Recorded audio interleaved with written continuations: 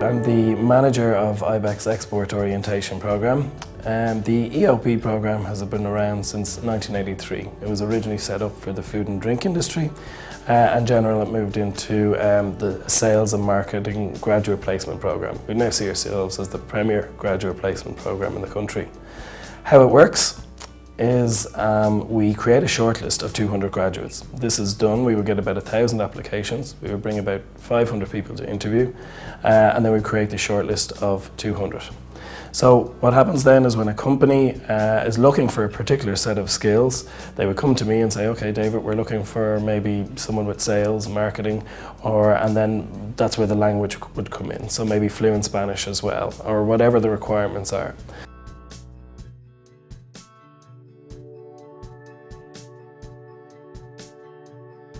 My name's Constance.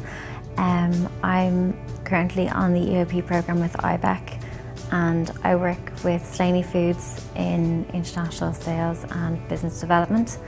And the reason I got this opportunity is because I had languages. So many multinational companies come into Ireland and set up their base here because we speak English, because they want to be able to work within Europe.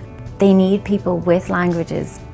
Ireland's too small a country just to be dealing in Ireland, so they're setting up headquarters here, they're setting up offices here because it's a great country to work in, but also they're looking for people to then move on and work with other European countries.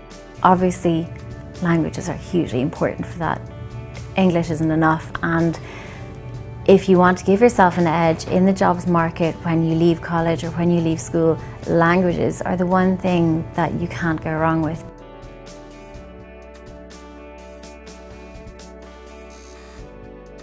My name is Lorna McNerney. I work for the ATA Tools Group in Cavan.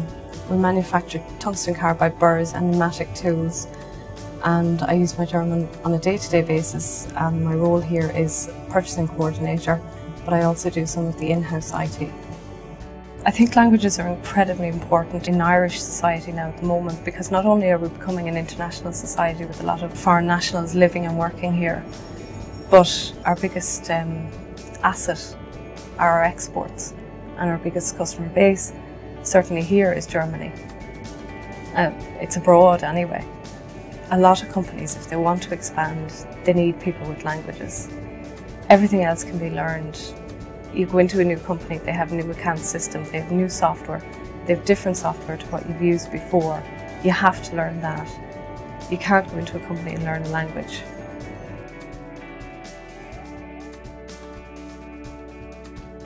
My name is Ursula Tipp. I work for one of the largest law firms in Ireland, Byrne Wallace. I'm heading the tax department in Byrne Wallace, and for me, using languages is a very, very important matter on a daily basis. If a client translates what he's trying to tell me, first from his mother tongue, German in my example, and then into English, he will already miss certain points without knowing, because he doesn't know the right words for a term, for a legal term, for example, and then he will already sort of present me a slightly different case from the real thing. And if then I, on the phone with him and him a bit nervous, he will lose another bit. So the story, like in a Chinese whisper, which I get at the end, will be a very different story from the story he actually wanted to tell me.